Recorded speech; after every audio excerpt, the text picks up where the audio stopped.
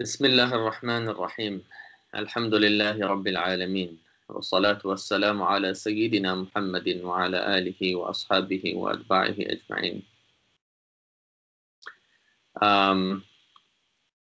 We have reached the chapter of reinforcement. Remember, we started talking about the followers of marfu' nouns.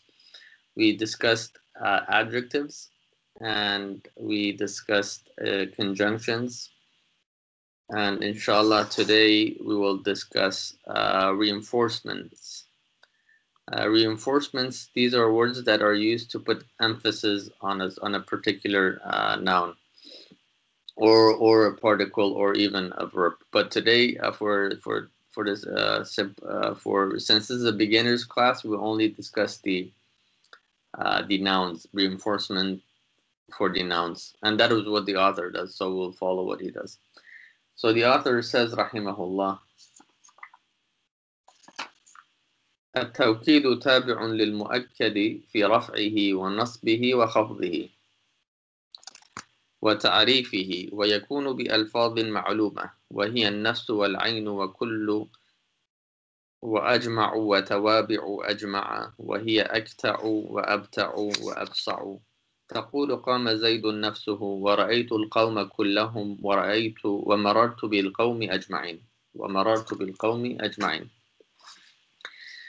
Let's go back to the slides, and if you guys could follow the translation. Reinforcement follows the reinforced, and I will explain that in a second. And it's rafa, nasab, khafd, and definiteness. So as I said, maybe it's still a bit unclear for you guys. What does it mean for something to reinforce something else? What does it mean to emphasize for something to emphasize something else when it comes to grammar? You're just, for example, you say a noun, you mention a name, and you're afraid that someone may misunderstand you, so you repeat, you say something after that name to emphasize, to reinforce your statement regarding that name, regarding that person. So an example of this would be Zayd himself, or maybe a better example would be Salah ad-Din himself rose. Salah ad-Din himself rose. Why do we add himself here? Because Salah ad-Din, as you guys know, was a great commander, right? So for someone, if I said Salah ad-Din rose, some people may think he rose, meaning his army rose from the Middle East and defeated the enemies, right? But when I say Salah ad-Din himself rose, then it takes away that ambiguity, meaning people will no longer think that Salah ad-Din metaphorically rose, meaning his army rose and defeated the enemy, but rather Salah ad-Din was sitting down, he rose. You don't have to make it too complicated. That's one of the one of the benefits of emphasis. It just blocks away the possibility of like too metaphorical and poetic meanings. So Salah ad-Din himself rose. Don't get too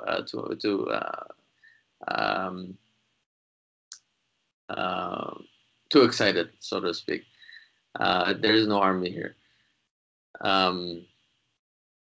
Does that make sense? Thumbs up or yeses?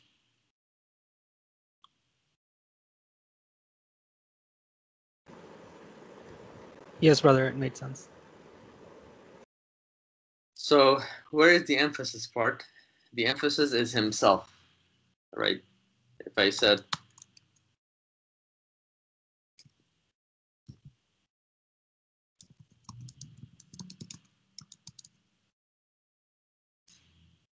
Salah ad-Din himself rose, the emphasis or the reinforcement is himself.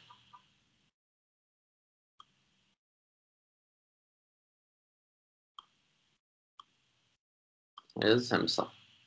And himself basically, and nafs is that. So I would, if I was to write it in Arabic, I would say قام صلاح الدين نفسه. So in this case, since Salahuddin is the Qama is a verb, right? So what is Salahuddin here? What type of noun is Salahuddin? Salahuddin.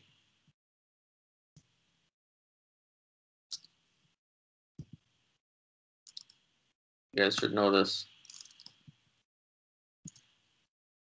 Well, how many times we had? So the verb requires a subject and an object. Is Salahuddin the subject or the object? He rose. It's the subject, so verbal subject, is it? Verbal subject. Very good. So the verbal subject, we said verbal subject is marfoo. Therefore, and since the reinforced follows the reinforcement follows the reinforced, therefore nafsuhu also becomes marfoo, right? Nafsuhu also becomes marfoo.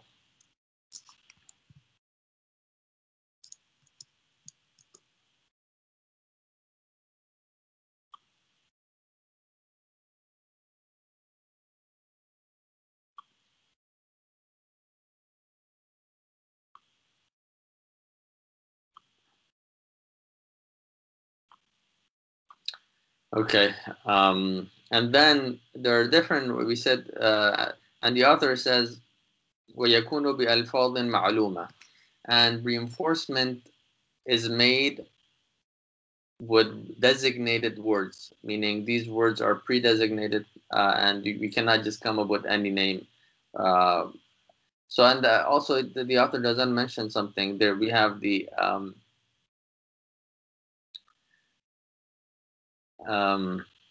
there are two types of reinforcements. The author talks about the explicit, or how can I explain how to translate this? The type of the author is talking about the ma'nawi reinforcement, which is not using the same word as the reinforced. So, for example, if I said Salahuddin himself came, I said Salahuddin twice, right? The second Salahuddin is emphasis, is reinforcement. And but so in regards to that type of emphasis or reinforcement, there are no pre-designated words. You can just use the same noun that you want to reinforce. You can repeat it multiple times, or the same verb or the same particle. That becomes reinforcement. But when we're talking about the implicit reinforcement, meaning the reinforcement that is not using the same noun, that type of reinforcement is made with using designated words. And the words that we are talking about today are those words that are used for reinforcement. So as I said, nafsuhu is one of them. And then another one is aynuhu, or al-ayn.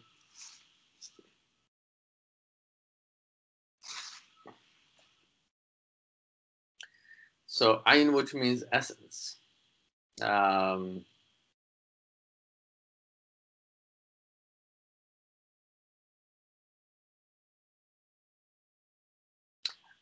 Which it means essence, and it is similar to basically it's used in a similar way to nafsuhu. For example, I can say I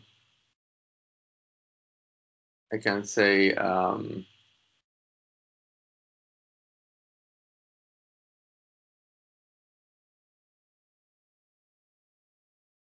yeah, I can say qama zaydun aynuhu, so to speak, meaning Zayd got up, his essence, meaning himself, like nothing outside of him. This is also not metaphorical.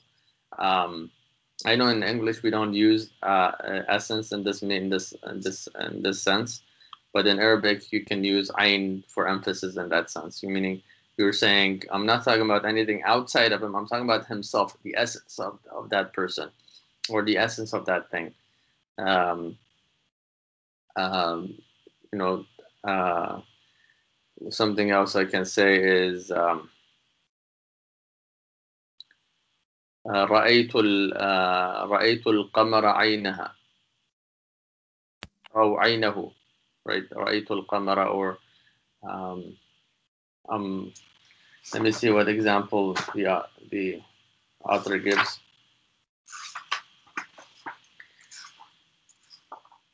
I'm trying to come up with an example that I can translate to English and it will make sense, which I'm not sure if I can find such an example. But let's see. You never know.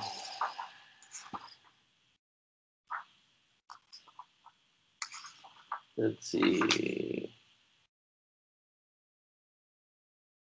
Yeah, so I guess there's no way around it.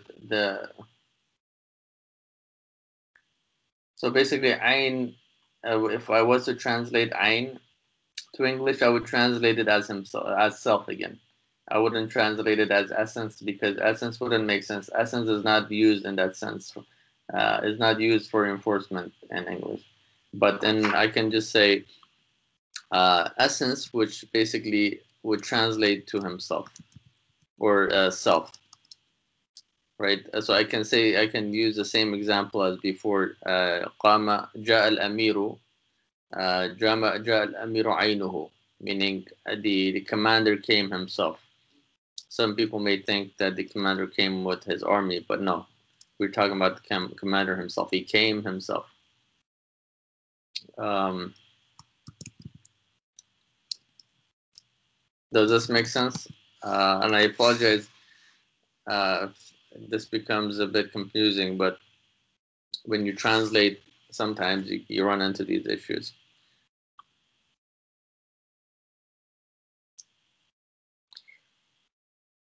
Okay, wakullu is another example.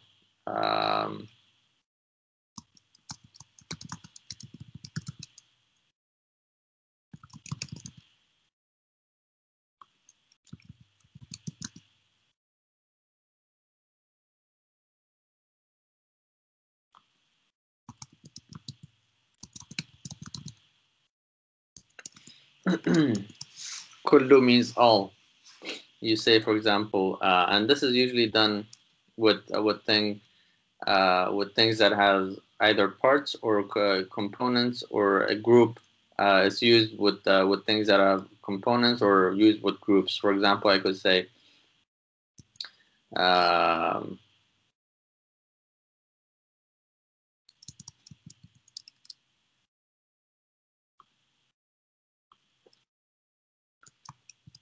أكلت الطعام كله. I ate the food, all of it. I ate all the food, right? Because food has different components. You can divide the food. So when you say I ate the food, some people may think you may not have finished the food, but then you say kulluhu, meaning kullahu, meaning all of it. Or you can say another example will come up, which the author himself gives us. So I won't mention it here.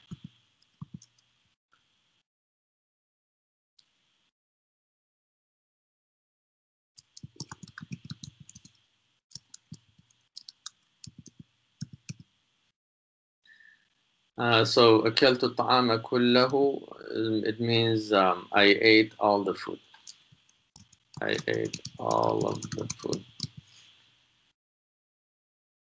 And صلى الناس أجمعون means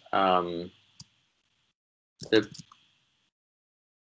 people prayed collectively. Right.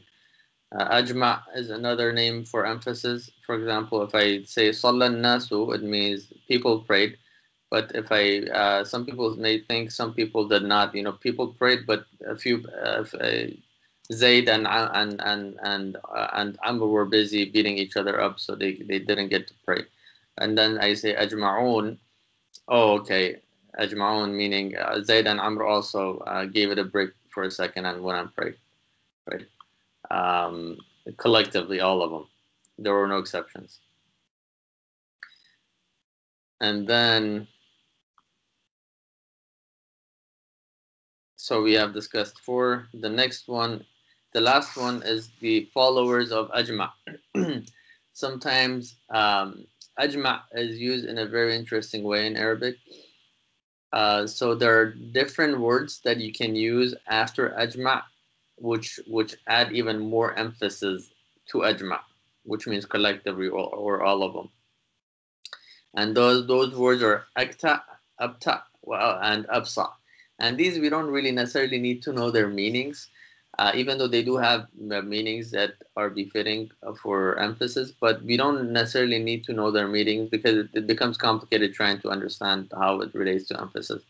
But just realize when ajma is followed by akta, abta, or absa, it even reinforces it even more. Right? So just take the meaning of ajma itself and reinforce it even more. Right? Ajma, which means collectively, with these three you can reinforce that meaning, which is collectively even more. Right? So if you want to leave no doubt in the mind of the listener that anyone may have been missing or anyone may have missed out, you basically you follow up, you attach akta, abta, and absa to the end of ajma. You say ajma'u wa akta wa abta wa absa. For example, you say صلى الناس أجمعون أكتعون أبتعون أبصعون. It becomes very long, but it puts emphasis. And here the reason I did not say ajma and I said ajma'una, I added the waw and a noon. So this is a good question for you guys. Does anyone know why I added the waw and a noon?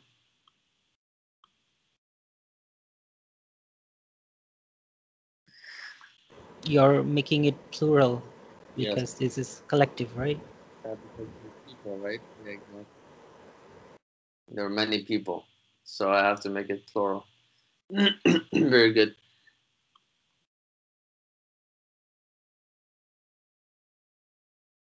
And then, then we move on to examples. The first example that the author gives is "Qama Zaydun nafsuhu." Zayd himself rose.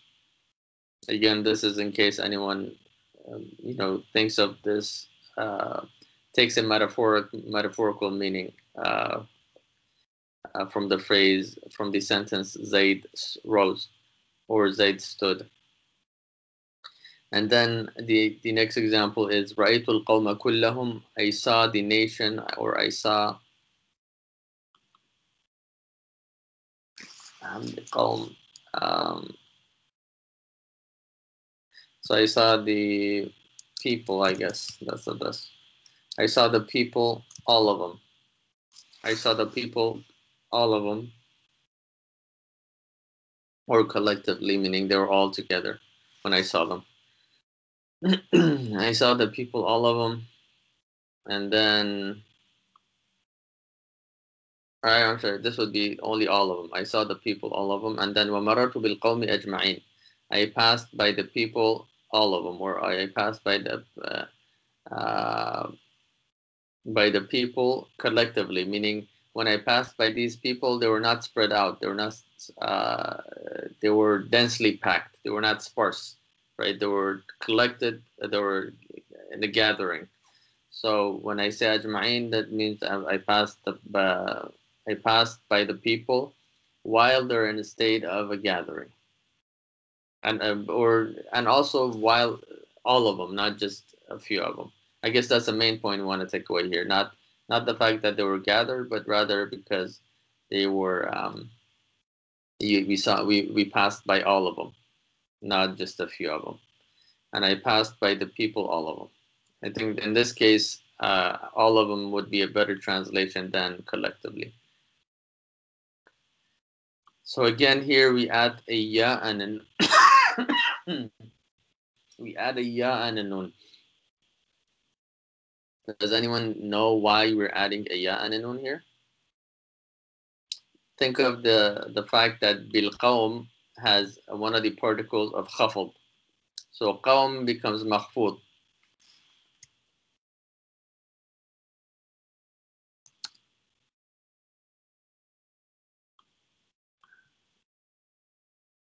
All right. Qawm becomes mahfud, and then therefore ajma'in becomes what? If qawm is mahfud, what does ajma'in become? Khafad as well.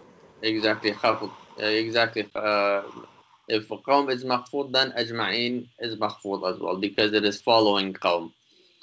So then, now I made it easier for you. Why do we add a ya and a noon and not a waw and a noon here?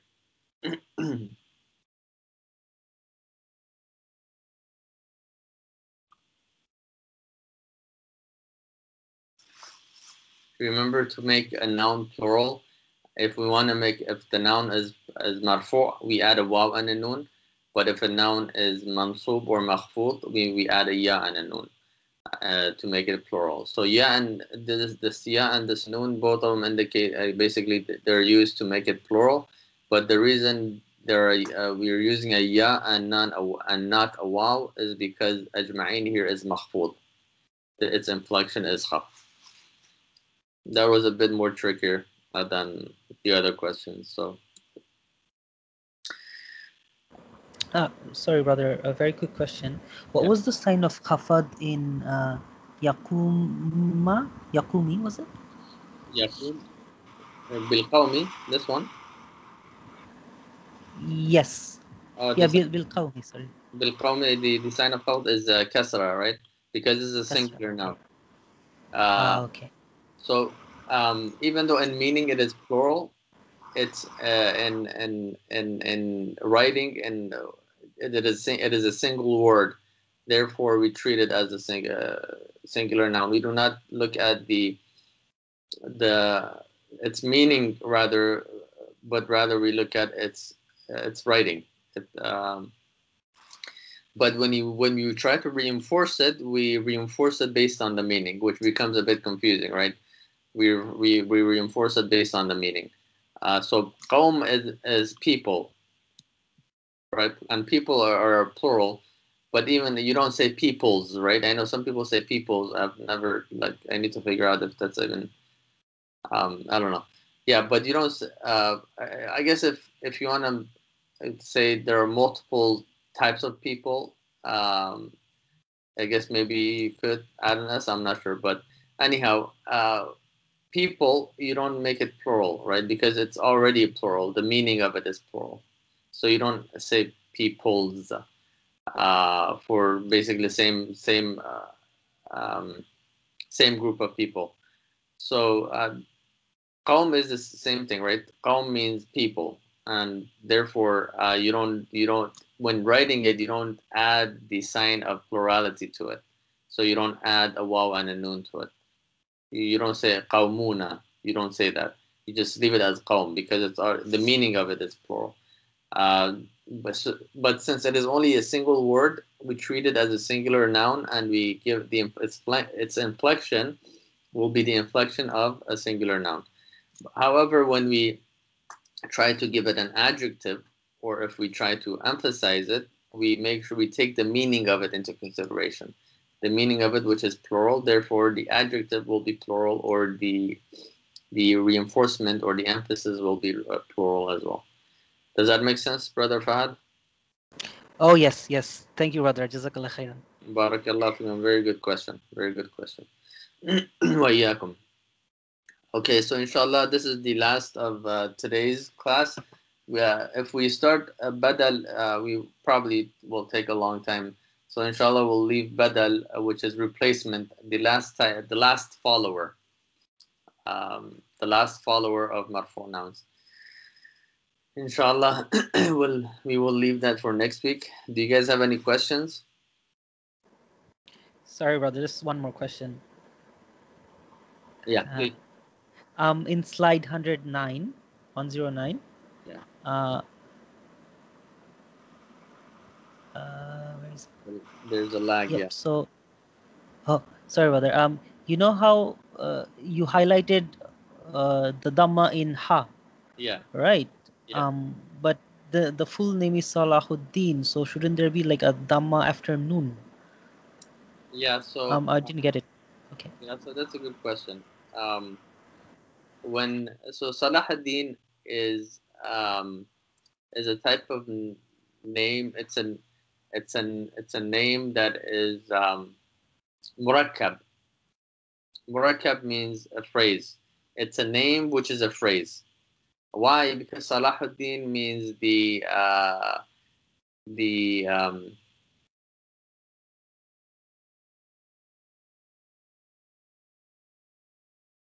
upright of religion.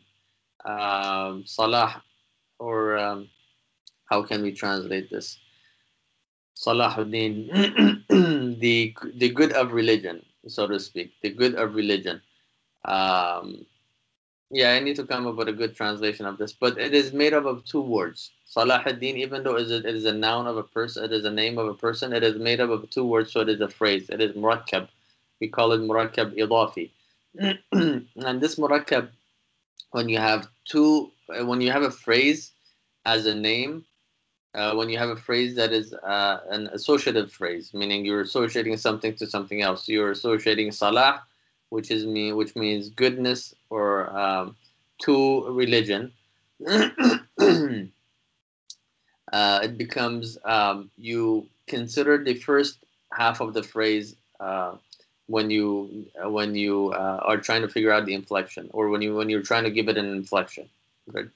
Because the second half of the phrase, because it is mudaf ilayhi, we have not discussed this in detail. Because it is a phrase in which you're associating something to something else, the thing which you're associating the first thing to, for example, if I said qalamu Zayd, the pen of Zayd, I am associating the pen to whom?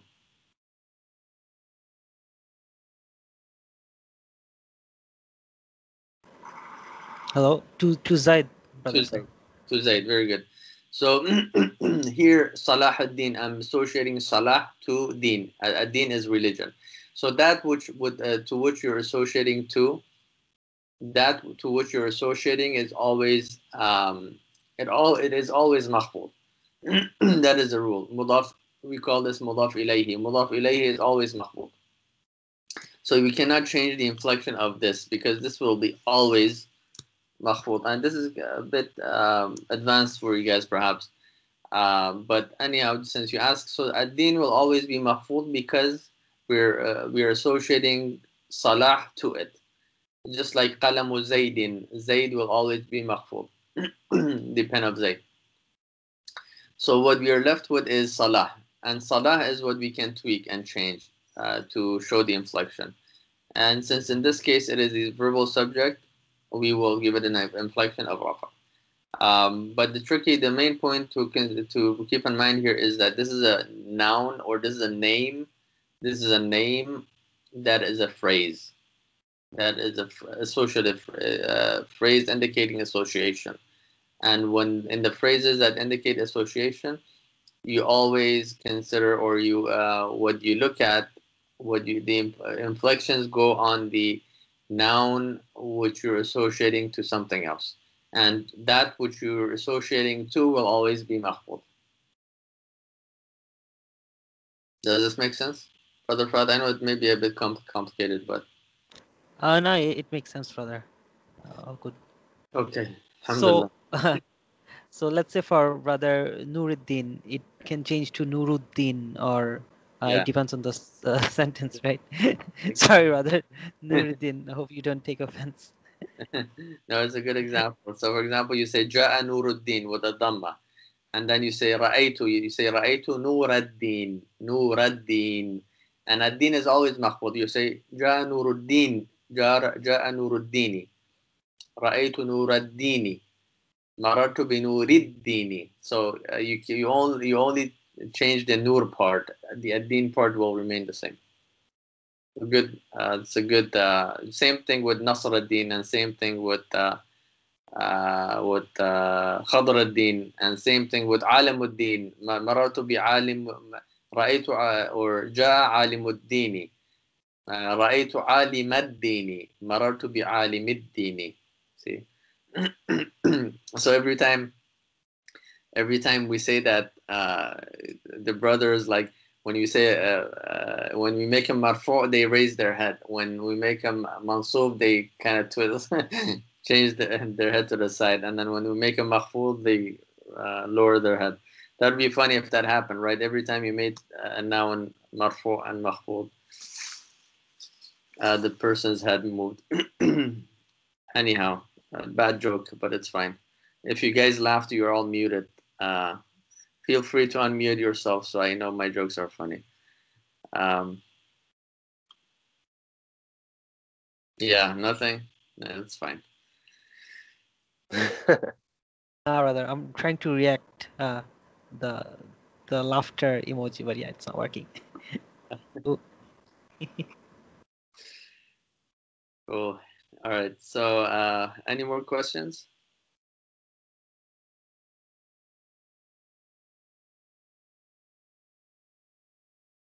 Okay, so if no more questions, I'll stop the recording. وصلى الله على سيدنا محمد وعلى آله وأصحابه وأتباعه أجمعين. سبحان ربك رب العزة عما يصفون وسلام على المرسلين والحمد لله رب العالمين. جزاكم الله خيرا.